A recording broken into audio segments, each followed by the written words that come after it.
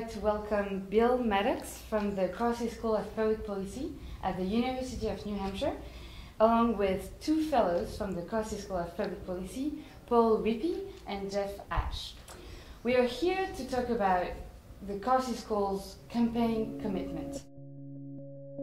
The Carsey School of Public Policy is we kind of call ourselves a think, do tank. We are involved in doing research that's timely and useful for practitioners, for policymakers, and other change makers on children, vulnerable families, and the environment. And we also do work around community economic development.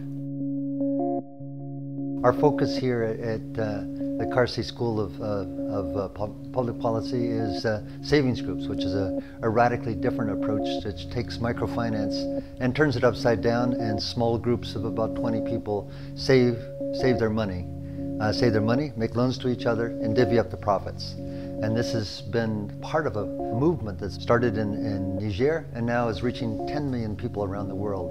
So it's our mission to undertake a number of initiatives that's going to greatly expand the outreach of these savings groups.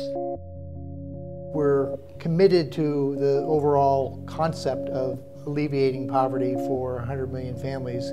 Our approach has always been a broader development approach. We look at microfinance as being one tool in a toolbox.